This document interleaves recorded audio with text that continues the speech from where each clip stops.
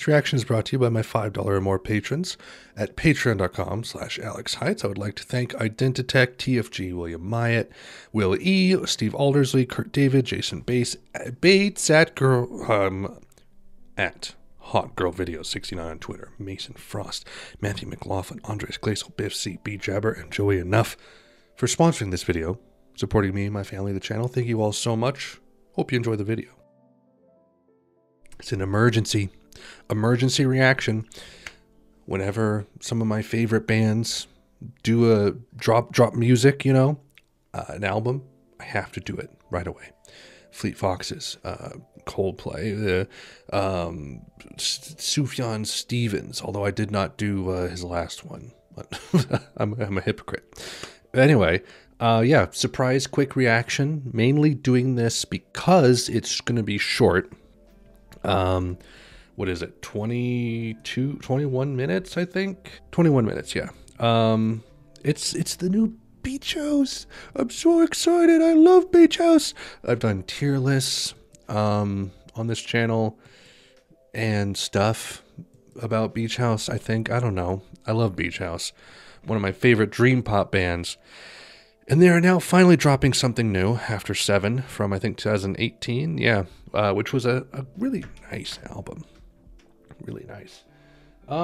Yeah, so this is Once Twice Melody, Chapter 1. Just reading from the Bandcamp page here.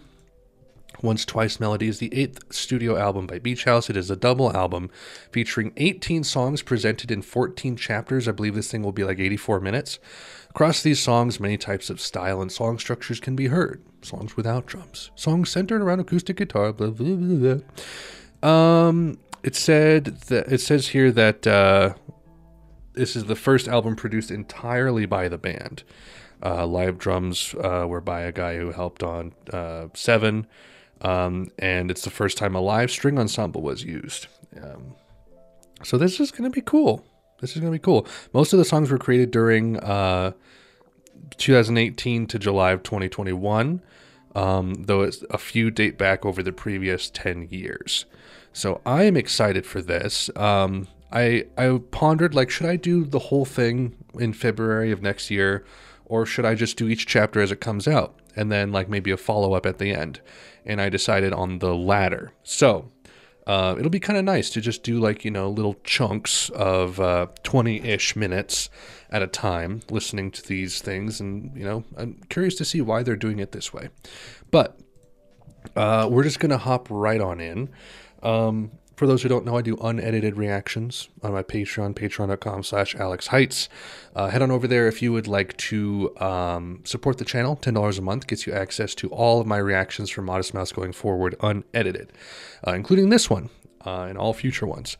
I have a few people supporting at the $10 level, so if you're interested, head on over there. If not, $1 a month supports the channel, gets you access to polls that I do every 2 to 4 albums where people can vote for which album I listen to next. All right. Once Twice Melody. We have 4 tracks here. The title track, Superstar, Pink Funeral, and Through Me. Let's just begin with the title track here. I hope it's good. I've heard mixed things, but I think it just dropped last night. So, let's go.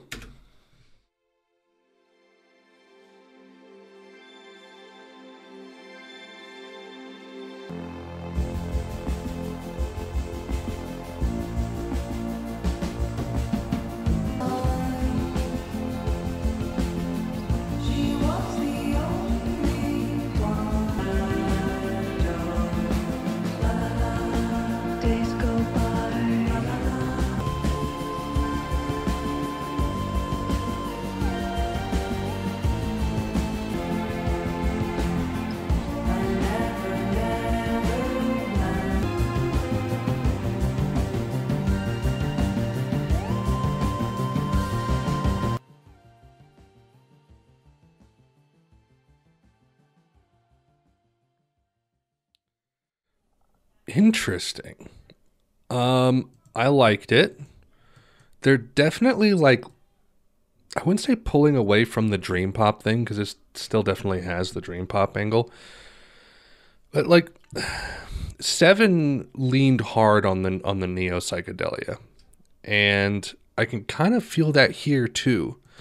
And after that description on their Bandcamp, like, I wouldn't say I'm worried. I'm just concerned that this is just going to be like too messy, too all over the place. Hopefully there's like a nice tone and like mood and flow through the whole thing. But this is definitely walking further down that road that Seven walked down. Which I don't really have a problem with that per se. It's not my preferred sound for Beach House, but at least they're changing it up. All right. Next track, Superstar. Is it a cover of the Carpenters?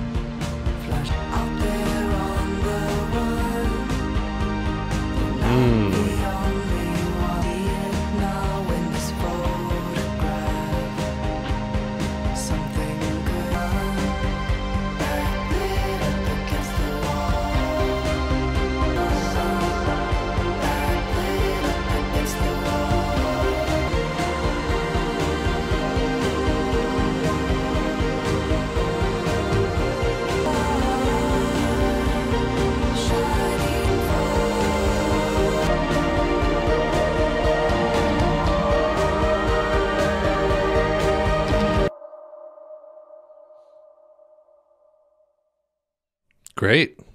Loved it. Much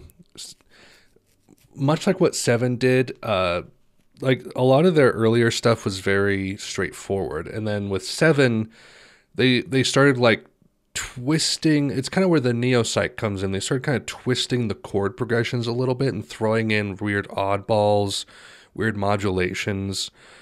And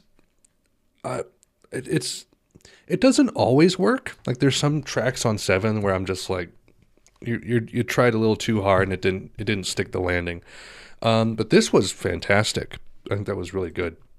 I like it. Pink Funeral.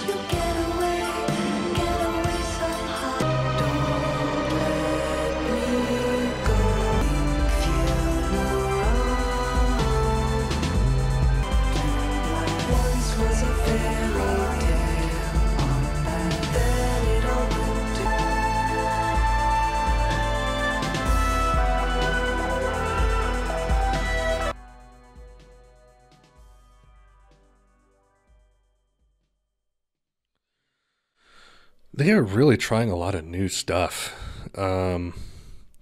It's good. I don't like that one as much as Superstar, probably about the same as Once Twice Melody. Production is great. I saw someone on Rate Your Music mention how Victoria's vocals are a lot more restrained on this. They're just kind of very straight. And Seven had that a little bit as well. You don't really have that like soaring thing that she really highlighted on like Teen Dream and Bloom. And even on like more restrained albums like the debut and Devotion, there was still a lot of passion. This just feels like much more like femme fatale noir kind of sultry delivery. And that's not a bad thing. It's just I miss the soaring stuff. Also, I feel like this might be like the Beatles' White Album, where it's just like there's not necessarily any consistent tone. It's just a bunch of tracks.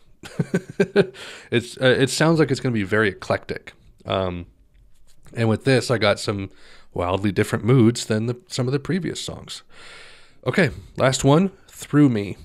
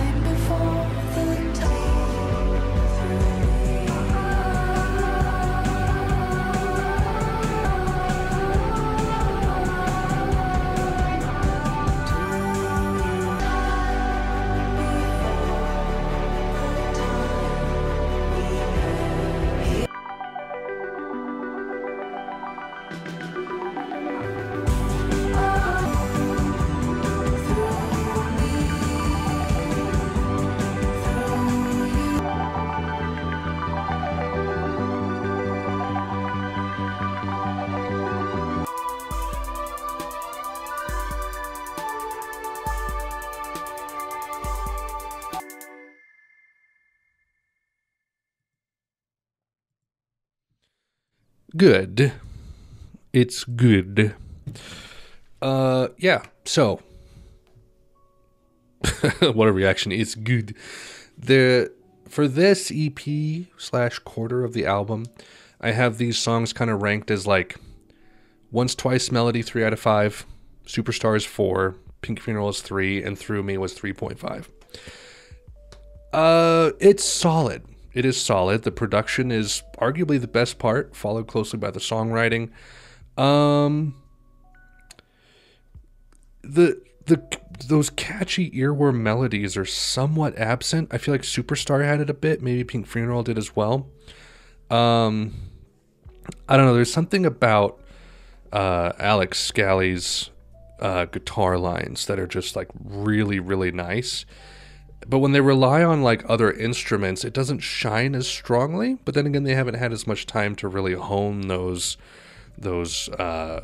chops, you know. But all in all, I think it's solid.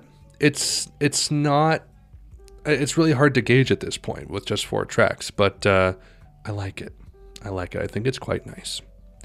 Anyway, that's all I have for you guys. Things to plug, patreon.com/AlexHeitz. Head on over here, like I said before. If you'd like to support the channel, $1 a month gets you access to polls, $10 a month unedited reactions, and the Discord, link in the description for that. We have almost 150 members over there. Music discussion, recommendations, topster charts, controversial topics, and memes, all the things. Head on over there if you would like to join the community of this man. Anyway, that's all I have for you guys. I hope you enjoyed the video. Stay tuned for more, and until next time, Godspeed.